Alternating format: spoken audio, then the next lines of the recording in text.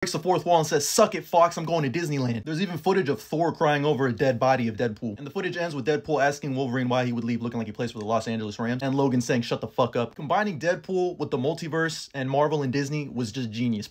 Then they confirmed the official logo for Thunderbolts with an asterisk at the end. I'm wondering what that means. And then Kevin Feige also mentioned that Fantastic Four is going to be filmed with IMAX cameras in mind. But then they also showed footage for Captain America Brave New World, and Kevin Feige is describing it as a grounded political action thriller. Apparently we get great looks at Harrison Ford as Thunderbolt Ross, Isaiah Bradley goes crazy, and we see Joaquin Torres as the new Falcon. And then Harrison Ford as Thunderbolt Ross tells the new Captain America, "Just do your job. You're not Steve Rogers." That shit's crazy. Gotta be. They also showed 13 minutes of Kingdom of the Planet of the Apes, and everyone is in awe at how photorealistic this looks. Then they showed 35 minutes of Inside Out 2. They edged them with the movie. I don't know why you would want to show someone 1/3 of a movie. Disney had like about a 2-hour panel. This just feels like they were trying to meet the word count of an essay. They showed 2 clips for Alien Romulus, which I'm super excited about, including practical face huggers and a chest burster that causes a bloody spaceship crash. I need this more than I need air.